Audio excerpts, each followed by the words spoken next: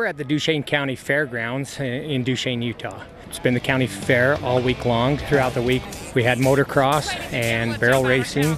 We had the monster trucks. We've had a concert. Our highlight of the week usually is the demolition derby.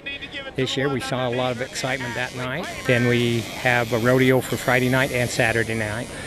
My involvement with the fair this year is getting announced and letting people know that we are here to represent Duchesne County as well as possible. It's just so much fun. The best part of the fair is the derby and the rodeo because it's the most exciting.